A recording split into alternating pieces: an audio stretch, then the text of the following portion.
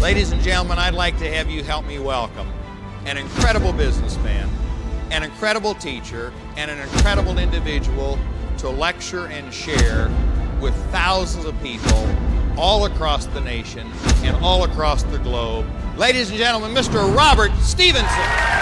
When you look at it, you got to execute flawlessly in every aspect of what you do, or it doesn't happen. And it starts with you. You want to cause your company to fail? Say these words. That's the way we've always done it. No, that's one reason why you're here, to find out new and different ways to do it.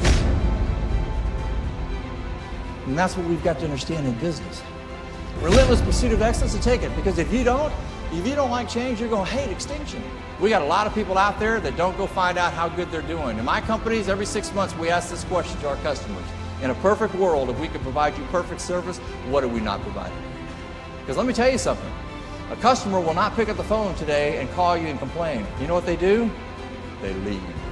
And getting them back is harder. The top 10 employers in 1960, the top 10 employers last year, one is still on the list. See, the why is what you guys are all about. One is still on the list.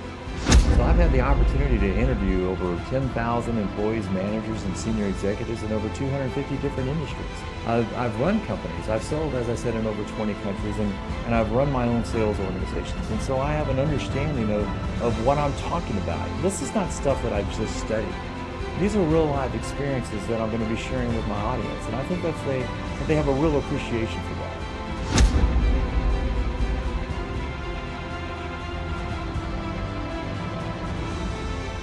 They take a look at it. Where can we be exploited? You know, what markets can be easily invaded, and then they figure out how to shore it up. That's what we're trying to identify, how you can get better at what you do. That's why we're having a meeting like this, to raise the bar on you guys. This is why people bring me in. The average lifespan of a multinational corporation in the United States is 40 years. Just 40 years. Japan and Europe, 12.5. You got to be kidding me. Yeah, we got to raise the bar. If you do what you've always done, you'll be gone. And that's my concern. You've got to understand that future success is not inevitable because of past triumphs. Tell me what you're going to do for me tomorrow. One of my clients, I remember Joe Mullins at Anheuser-Busch, he says, Rob, change is not a way of life, it is life. I said, Joe, why did you share that with us? He said, we know what's going to happen. We've decided to do it faster than our competition. That's the attitude that we're looking for. Right now, you can close your eyes and you can visualize the people back at your company that are the right ones, can't you? You can see them right now, the ones you can count on all the time. But you know what's scary? You can also close your eyes and visualize the wrong ones, can't you? You're saying to yourself right now, why in the world did I hire them? They were breathing at the time, okay? And you needed to fill that spot. The worst thing that you could ever do is fill that spot with the wrong person, because they're going to cost you a customer. I remember 25 years ago when I got into the speaking business, I had people tell me I was nuts because I was going to customize my programs to fit the need of my clients. They said it's too time consuming. It's you're not going to be able to do as many programs. It's going to be too hard. And they were right. It was time consuming. It was hard. But the amount of programs I didn't think mattered. To me, it's not the amount of programs that you do. It's doing programs good.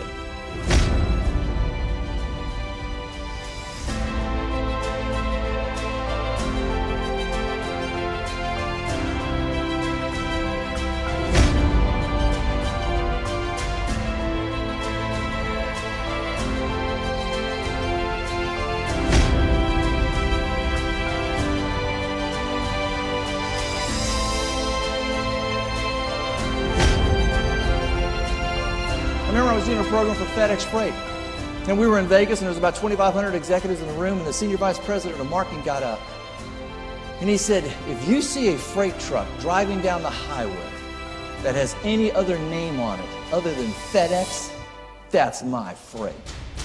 Go get it. And that was the attitude that he had. The business is out there, ladies and gentlemen. We're just going to do what? Take them. I love his personality and his style. Very engaging with the audience and the stories that he tells, the experiences. So he's given me the motivation to just keep going back over and over again until you get the contract that you want and build those relationships.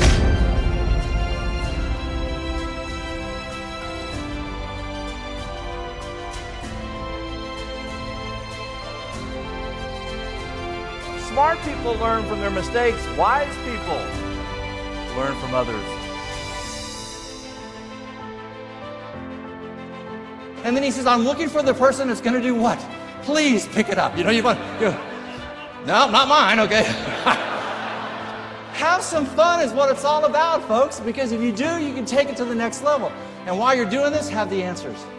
I enjoy it because he's funny. He brings a sense of humor to his speaking, and I love that. With the humor that he puts in there and the way that he explains things and the personal experiences that he puts in there makes it really great to learn. Relatable, definitely, and funny. So he's got a lot of different things to say in a relatable way that everybody can understand.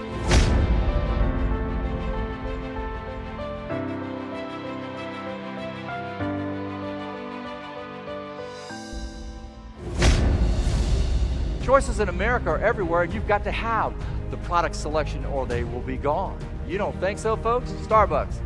You can buy coffee 19,000 different ways, not counting the 5 different types of milk that you can put in there. Why? Because the customers demanded it. Choices. Tropicana. 10 years ago, they had 2 types of orange juice. Now they sell 24. Why? Customers demand it. Choices. Arby's opened in 1964 with 1 roast beef sandwich. Now they sell over 30. Most of them are not roast beef. Choices. Ted Turner took CNN to every major network in the United States. ABC, CBS, and NBC had a 92% market share.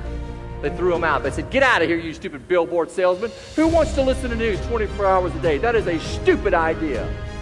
He walked up on a silver platter and he only wanted to participate, and they kicked him out. He sold that stupid idea for $7 billion.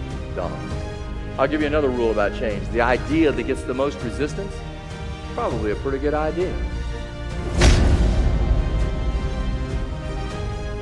Now, everybody's got your right over your left or left over your right. Switch. Is that not disgusting?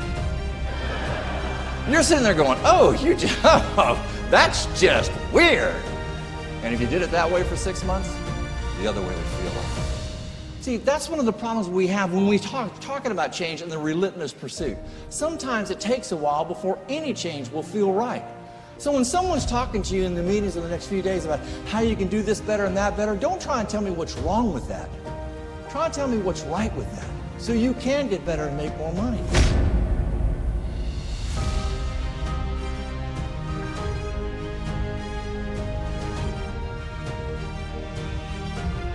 I thought he was phenomenal, very engaging, very entertaining. He's got a great message. I like how he moves pretty quickly. And my statement is, what did they say? Real simple, knowledge. We've got the knowledge. We've got the solutions. That's what was talked about today. We've got the solutions that's going to help them make more money so they can take care and understand what's going on. But my statement to you is there's a lot of people that want to, but they're not willing to. Are you willing to take the necessary steps to get it? Are you willing to study to take it to the next level?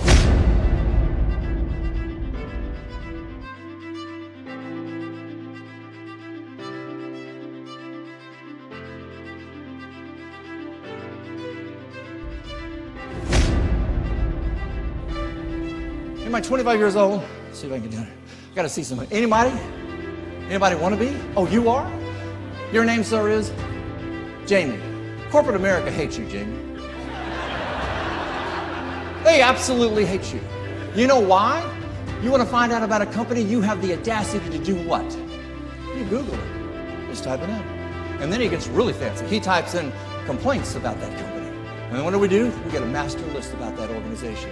I love the engaging audience participation that he has us do with them. And the PowerPoints, the slides are very engaging also and very quick, and it keeps your attention. It's funny.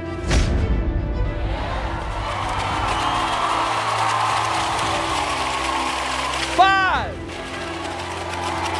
Stand back up. Stand back up. Give them a round of applause. Inspire them and motivate them. I love doing that, but then I want to give them things that they're capable of doing when they get home. Style is engaging. You know, everything he talks about you can relate to on a daily basis. I'm definitely going to take a lot of stuff he talks about back home, so it's good stuff. It's the how-to that's most important. It's the content of telling them, here are the tangible things that you can do when you go back to your office that's going to make you successful. And by doing that, I feel you're going to have a valuable program that I can deliver. He's awesome. He was mentioning things that we never thought of in different light. Vibrant, energetic, knowledgeable. One thing that's neat about my industry, but also scary about my industry, is that I'm going to be up there for an hour to 2 hours sharing my soul, giving all the experiences that I can to the audience in the room, and at the end, you're going to know how you did. Oh, wow. Thank you. Thanks so much.